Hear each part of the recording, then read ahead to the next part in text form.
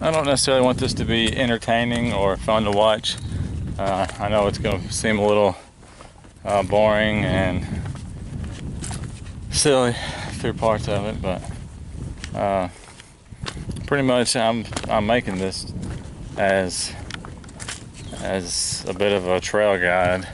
If you're wanting to hike this trail, or you've always wanted to but not been able to find enough information and had multiple aspects of things that caused you to second guess yourself and not do it, making this in hopes of answering some of the questions you might have, or giving you a little more confidence on what you're going to encounter on this trail.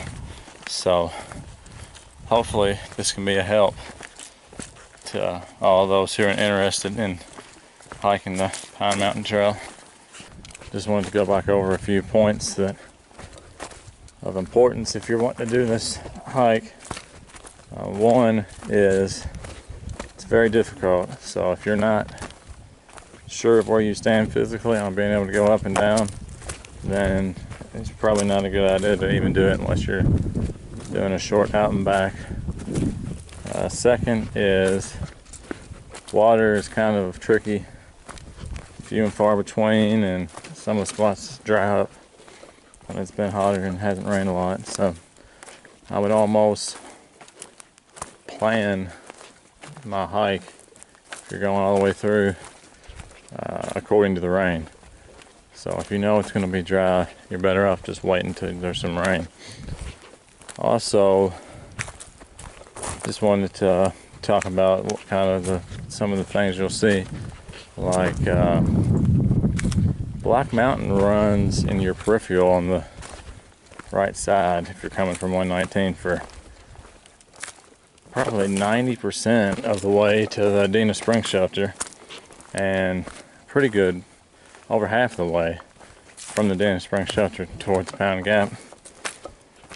So it's pretty cool to always have that shadow lurking over, and your left side you've almost got continuous views over into the Cumberland Plateau, which is nice. So I would definitely try to plan the hike when there's no leaves, because you're going to lose your continuous views for the most part whenever the trees have leaves on them, because most of the views is kind of the silhouette of the mountains and stuff in the background through the trees, which is still pretty good, but most likely you're going to lose almost every bit of that in the summer and the late spring. Also, some of the wildlife you might see here is a lot of red-tailed hawks. I heard a whole lot of ruffed grouse doing their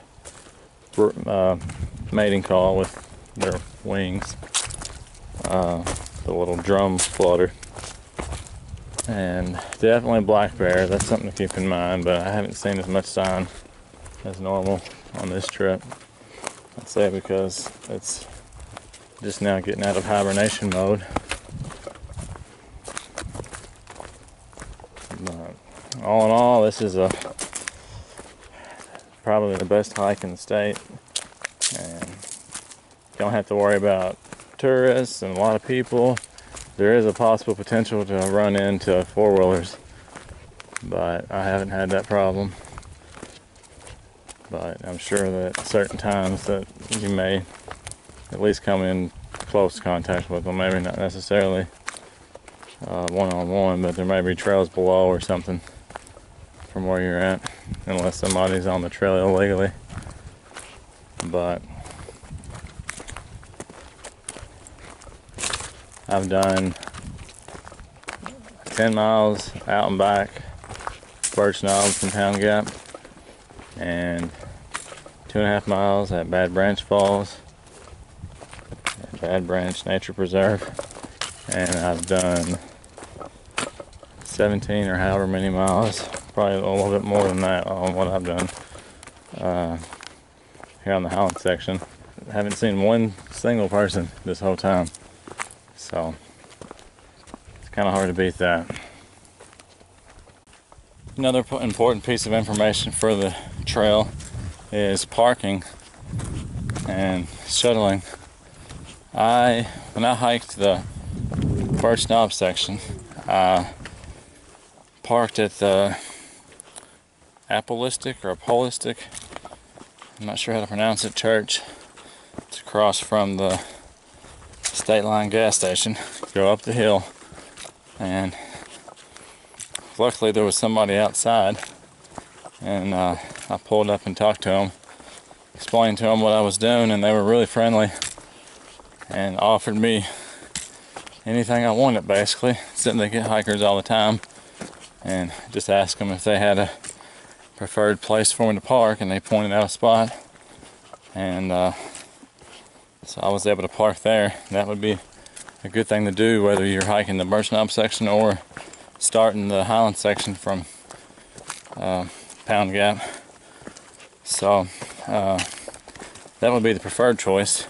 You can also park behind the gas station, and that would really be about your only legitimate options. I guess it's possible you could park at the parking area for the geologic sign and possibly the Civil War Memorial area, but I wouldn't necessarily recommend that unless I had more information. But the other end on 119, it has a spot up on top that's flattened out just as you reach the top of Pine Mountain that you can pull off and park. There's plenty of area there, and you just got to be careful crossing the road, and then the trail starts. So something else to keep in mind. I know if you don't have any information on it, it can be pretty confusing when you're trying to figure out where you're supposed to park to start the trail, where the trailheads are. But the Highland section is going to come out right at the back of that gas station, so if you're starting on it, then that would be the preferred place to park, is behind the gas station. But for Birch Knob, if you park at the gas station, you're going to have to walk up a pretty big hill to get to the church just before you really ever get on the trail. Plus, if you're not driving up to the towers, that's another half mile to a mile that you're going to be walking before you technically get to where the trail starts. So just thought I'd pass that along. Hopefully it'll be help to especially some outsiders who may not be familiar with this area.